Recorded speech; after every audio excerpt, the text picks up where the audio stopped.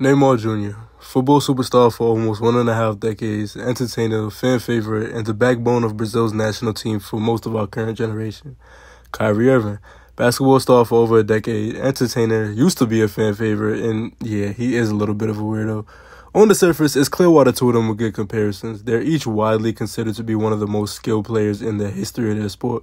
When you actually look at their careers, though, it's pretty interesting how identical they are all the way from their early years to the current day. Why am I making an entire video about this?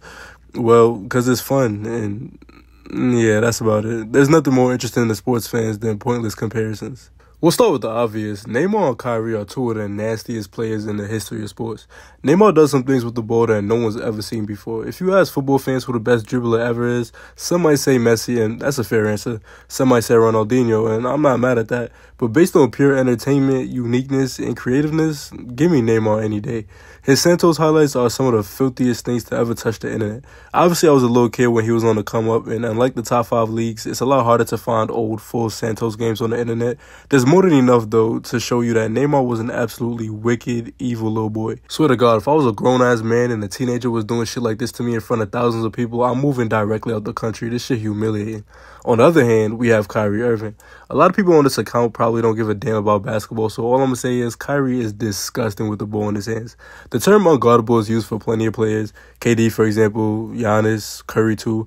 KD is largely unguardable because of his absurd length, though, and Giannis is because of his absurd strength.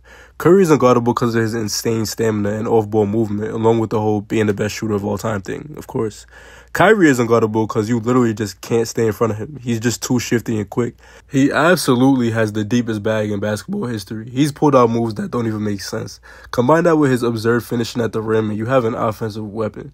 Neymar and Kyrie are both widely believed to have replaced an older generation of ball handlers, Ronaldinho and AI, as the best dribblers ever. Some old heads disagree, but those are debates for another day. The point is, these guys are dirty with the rock. Early on, their careers aren't really that similar. I mean, Neymar was carrying Santos to trophies and Kyrie was struggling to drag a doodle Cavs team to 30 wins. Forget about the playoffs.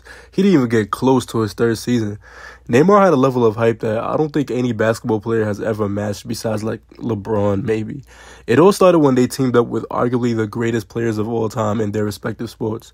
Whether LeBron and Messi are better than MJ and Ronaldo is a debate for another day. We're not getting into all that right now. In the summer of 2013, Neymar signed with Barcelona for $57 million. In the summer of 2014, LeBron James made his famous decision to go back to Cleveland. Neymar had teamed up with Messi, and Kyrie had teamed up with Bron. Their first seasons together were both relatively disappointments. Bron and Kyrie made it to the NBA Finals and lost in 6 games to the Warriors. Kyrie got injured in the first game of the Finals, and Cleveland didn't stand much of a chance after. Neymar and Messi lost the league title and lost in the UCL quarterfinals, both to Atletico Madrid. Their second seasons together were both iconic, though. The Cavs completed one of the greatest comebacks in the history of sports and dropped off the Warriors in the best basketball series I've personally ever seen in my lifetime. Meanwhile, Messi and Neymar were joined by Suarez, and the iconic MSN trio was created. They won the treble in the 2014 season, and Barcelona became the first club to do it twice. Kyrie was the Robin to LeBron's Batman. Neymar was the Robin to Messi's Batman. Some people would debate that Suarez was already Robin during the treble season, and they'd have a great case, but either way, Neymar was Messi's sidekick. Neymar had 10 UCL goals and scored in the UCL and Copa del Rey final. Kyrie put up 27 points per game in the finals, including the legendary Game 5 where him and LeBron both dropped 41 and the clutch Game 7 shot that secured the series. There are plenty of players that have been good second options on championship teams, though. It's everything that happened afterwards that makes them even more identical. LeBron James and Lionel Messi are two giant figures. In their prime, no matter who they played with, there was only one place you could possibly fit: in their shadows. There was no space at the front and center. I don't believe it's ever been 100% confirmed, but it's widely believed that one of the motives for Neymar leaving Barcelona was because he wanted to be out of Messi's shadow. Of course, the ridiculous amount of money PSG shitted out to get him also helped, but being the central player on the team is believed to be one of his main motives. Do we know if this is true? Not for sure. Is it likely? Yes. Neymar already had one of the greatest players ever on the other wing. Add Suarez on top of that, who just won a Golden Boot a couple seasons before and was very clearly right under Messi and Ronaldo in the eyes of the football world. He wasn't even Robin anymore. He was starting to look more like Alfred. Many people think it was the infamous comeback against PSG that really wrapped everything up. Neymar was instrumental in that comeback, and even though he got credit for his performance, Messi was front page everywhere. He was in the headlines, and of course, he had the iconic picture where he was mobbed by fans. The idea that Neymar wanted to get out of of Messi's shadow is logical speculation, especially with the absurd amount of ego in every level of the sport. Besides the money, there's not much else that makes sense. Even Messi and Suarez expressed their confusion about the move numerous times. Either way, Neymar left Barcelona in the summer of 2017 and joined PSG, where he would be the superstar and the team would be built around him. That same summer, Kyrie Irving became restless in Cleveland. Similar to Neymar, some of what we know about the reasoning behind his choice is based on reports, rumors, and speculation. Kyrie also allegedly was tired of being in the shadow of a much larger figure. There was also a rumor that Kyrie heard the Cavs were treating him out on the trade market and he was trying to get ahead of the curve by requesting a trade. Kyrie has come out and said that the reason he asked for a trade was because he spoke to the higher-ups and he didn't like their plan. That could mean all kinds of things though. Whatever the case, Kyrie ended up in Boston. He got his supposed wish of being the main man, and so did Neymar. He got his supporting cast: Hayward, Teenage Tatum, young Jaylen Brown, Smart, Morris, Horford. Neymar had Cavani, Rabiot, Di Maria, and the teenage Kylian Mbappe. Solid teams. What could go wrong? Well, a lot. By 2019, Neymar had still failed to lead PSG to a Champions League trophy. He lost in the round of 16 2 straight years.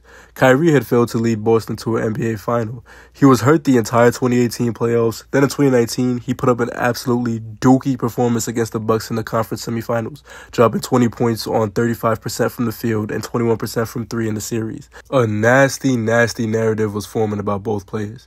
They weren't leaders, couldn't win as the main guy, weren't reliable health-wise. It didn't help that they faced pressure from the most demanding fans in the world, Neymar in France and Kyrie in Boston. Even after all this, though, there's still more similarities that these two share. Their off-the-field bullshit is constantly a distraction. Neymar has been criticized by everybody under the sun for his off-the-field behavior, ducking off to parties and social events, getting sturdy at functions while allegedly being injured. Classic Brazilian football player shit, to be honest. Meanwhile, He's just an odd guy, to be honest. Sorry, I'm still stuck on that whole flat earth thing. That was such a funny-ass time to be a basketball fan. Anyways, he sat out half a season because he refused to take a vaccine. He made comments about Jews that got him in trouble with the league and Nike. He randomly disappeared for a bunch of games in a row for personal reasons. I mean, he's definitely a character. The off-the-field shit lost both of them a bunch of fans, but it still doesn't stop there. After failing to lead their new teams to anything meaningful, both players formed super teams that were unreal on paper. Back in 2019, Kyrie teamed up with Kevin Durant to form what was supposed to be an offensive machine. They later added James Harden, one of the best scorers in basketball history, in early 2021. Harden, KD, Kyrie, three scoring machines that are each the best ever in a different category of offense. Later in 2021, Messi, Mbappe, and Neymar teamed up to form an unreal team. Arguably the best player ever, the best young player in the world, and a superstar. Nothing could possibly stand in the way of these two teams, right? Well, nothing but the worst pain in the ass in all the sports. Injuries. Both Neymar and Kyrie's super teams didn't get off the ground, and one of the main reasons was injuries. In almost 2 seasons together, Harden, KD, and Kyrie only played 16 games together total. In the first playoffs together, Kyrie and Harden were both hounded by injuries, and KD couldn't carry them past the Bucks in the conference semifinals. The following season, Kyrie had his vaccine episode and missed almost the first half of the season before returning as a part-time player. By then, it was too late, though. Harden was done with the bullshit, and he dipped off to Philly. Over in Europe, Neymar hurt himself a few times, but none was more devastating than his injury before PSG's second leg against Bayern earlier last year. PSG stood no chance and they got dropped off, concluding the second straight year where their super team got booted out in the round of 16. To be fair, that PSG team did have other issues: chemistry, some midfield problems, rumors of behind-the-scenes animosity. At the end of the day, though, both Neymar and Kyrie's super teams were finished in 2 years or less, and they all scattered. Harden was traded to Philly, KD was traded to Phoenix, Kyrie was traded to Dallas. Messi went to Miami, and Neymar made the shocking decision to go to Saudi Arabia. Just recently, he obliterated his ACL, and he's going to miss the Copa America, unfortunately. He's 31 years old, but with his injury record and where his career is now, he's done. As for Kyrie, he's doing alright in Dallas, averaging 22 points a game next to Luka. He's already missed almost half the season with a foot injury, though. He just returned, but it's clear that he's back in the Robin role next to Luka. His days of trying to be the guy are long gone. With Neymar especially, it's disappointing as fuck because he was supposed to be one of the best ever. Kyrie cool and all, but his expectations weren't anywhere near Neymar's. I mean, yeah, he was a first overall pick, but Neymar was a once-in-a-generation player. Neymar's downfall was also slightly more injury-centered than Kyrie's. Kyrie's had his health problems, but his biggest absence in the last few seasons was because of the vaccine issue. Since joining PSG, Neymar hasn't played more than 22 league games in a season a single time. That's 6 years, bro. He failed to make it to 20 games 3 times, and he's been one of the most unreliable superstars in the world, if not the most unreliable. Overall, though, the two of them have tragically similar career paths. Maybe in some other timeline, they both stayed with their teams. Neymar never left Messi and Suarez. Maybe they won another UCL or two. Kyrie never left LeBron, and maybe they were able to take advantage of the Warriors' injury collapse in 2019 instead of Toronto. It was rumored that LeBron wanted to leave in 2018 regardless, so maybe that's just bullshit wishful thinking, but at the end of the day, we'll never know, and both Neymar and Kyrie will be looked at as letdowns compared to what they could have been.